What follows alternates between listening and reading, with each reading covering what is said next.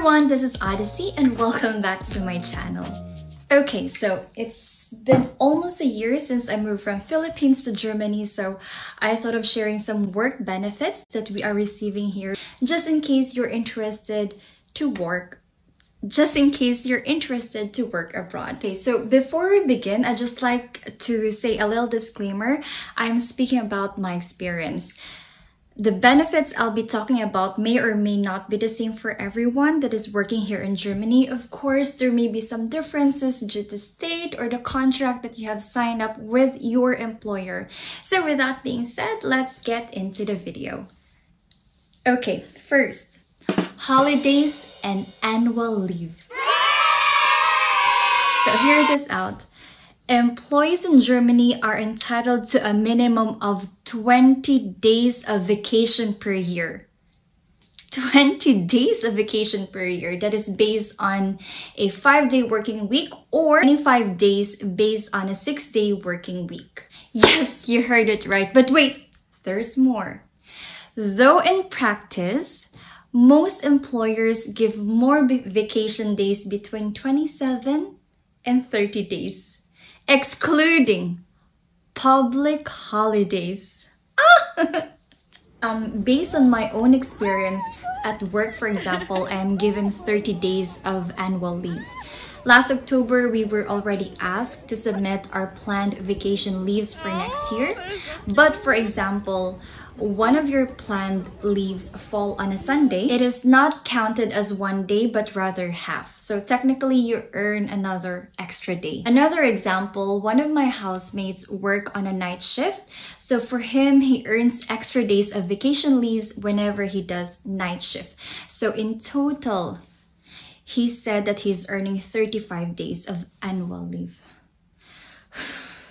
Generally, you have to use your vacation leaves during the annual fiscal year, but some employers may also permit to have it carry forward until March 31st next year, or you can use unused holiday leave when you render resignation or claim it as a compensation. It varies though per employer, so kindly check your contract or do speak with your employer for further clarification. Next, paid public holidays. Woohoo! So in Germany, employees enjoy 13 public holidays. Please note that it varies per state.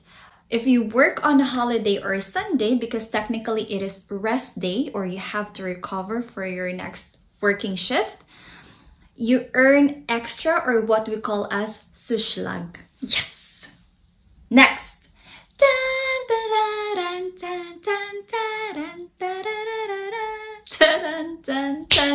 Woo, this is lovely. Holidays and Christmas money. Alright, so employees do receive additional allowance during the summer and Christmas season. You heard it right. Employers give this kind of allowance. So this is meant to be spent on your summer holidays or on buying gifts or Christmas presents. For us too, I mean at work, we don't have this, we don't receive this holiday money. I only learned about this because someone answered in one of my IG stories that their employer pays them Urlaubsgeld and that they receive them usually around June or July. It's like your employer was saying, okay, Frau Asuncion, you worked yourself hard. Go get yourself some vacation. Here's your allowance. Go somewhere warm. So next on my list would be sick leaves. If you're sick, you are sick. Sick time is your right as an employee here in Germany. If you need to take a time off when you're not feeling well, just go to the doctor and get yourself a note or a medical certificate. In the Regel, or according to the law, an employer is entitled to receive his full salary of 6 weeks. If, for an example, an employee still can't go back to work after 6 weeks' notice, he will still receive 70% of his gross salary from his health insurance for a maximum period of 78 weeks. I do notice that Germans do really support work-life balance. If you're really sick physically, mentally, or emotionally, don't overwork yourself. Go get yourself some much needed time off or rest. It is okay. Next on my list is flexible schedules. I'm playing with this because I'm nervous talking to the camera. Ooh.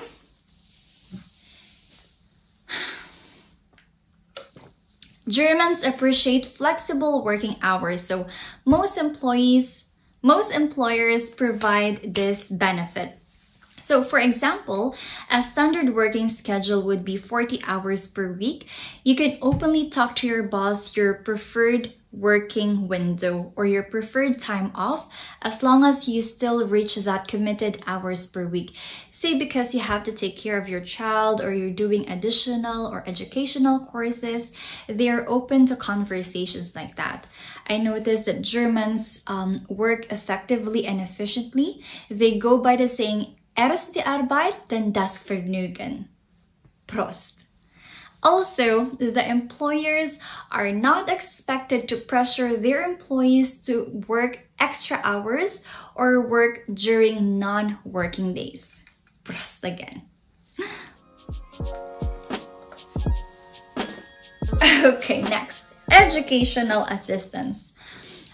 Most employers offer this opportunity to their employees. Say you wanted to hone your skills or level up your career, they provide this assistance. For example, one of my colleagues at work was asked if she's interested to enroll in a driving lesson so she can be an ambulant after. Ambulant means she will do nursing care in patients' home or facilities. Normally, employers ask employees what's next for them or how do they see themselves in the next 5 years. So they provide options and assistance so employees can even better themselves. Because to be honest, once a work has already been a routine, it gets boring sometimes, then comes burnout. So a good challenge is a way so employees would still look forward and be excited of what's coming next. Oh, we're almost done. Next is health insurance, of course. This is fair to everyone in Germany, poor or rich. 100% health insurance. This is one thing that I love when I moved in Germany because I know for sure how expensive medical bills can be. This health insurance covers hospital stays, dental care, routine doctors or follow-up checkup, drugs or prescribed medicines, eyeglasses, immunizations. Prescribed medicines bought in drugstores even have discounts, or you can reimburse it for tax purposes. Last on my list would be retirement and pension. All employees who have worked and paid contributions in Germany for 60 months or 5 years will receive his or her pension after reaching 65 or German's official pensionable age. The main goal is to provide a standard appropriate living for people when they retire. And for example, you go back to your homeland after 5 years of working in Germany, you are still entitled to get your pension. Yay! That's it for today. Thank you so much for watching this vlog.